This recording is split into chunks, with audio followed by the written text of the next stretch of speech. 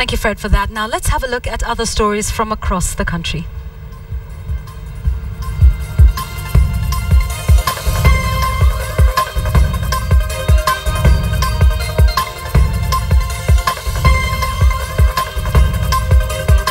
Women and girls.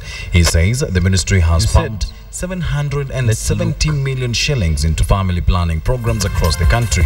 The Global Development Forum Director Family Program, Elizabeth Lule, noted that there is need for education, training and youth empowerment at the rural level to curb teenage pregnancies.